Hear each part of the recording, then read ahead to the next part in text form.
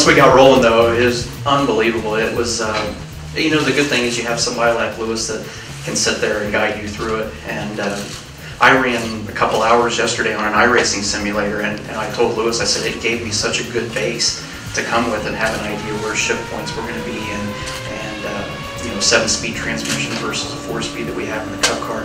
That it was a huge help in having what we learned on the simulator yesterday in Lewis's input. It really, you made it easy to go out and feel like you could relatively get up to speed quick. So, you know, to do it in a short amount of time, it's just amazing of what the capabilities of the car are. It's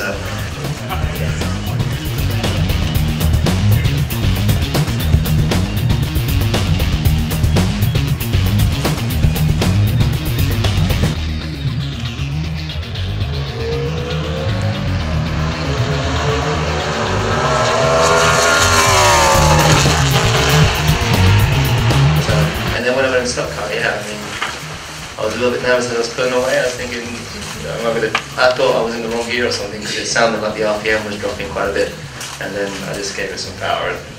And I don't know if I did it right now or not. you did good. I did.